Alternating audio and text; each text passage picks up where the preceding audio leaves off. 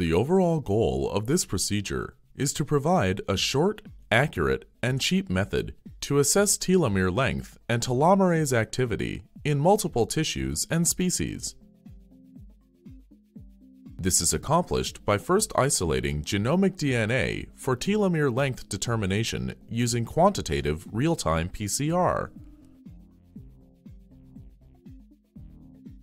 The second step is to isolate and lyse cells of the same tissue in a buffer that preserves telomerase function and to quantitatively measure telomerase using real-time PCR.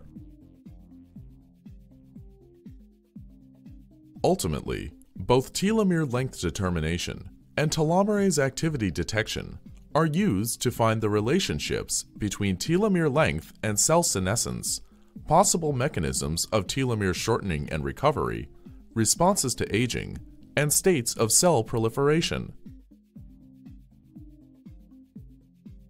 I was first introduced to these methods when I was looking for a fast and easy way to measure telomere length and telomerase activity.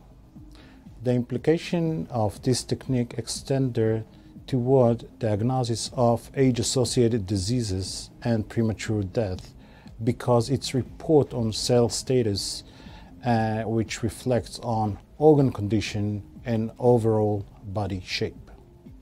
Demonstrating of this procedure will be Mr. Temuri Budagov, a technician of my lab.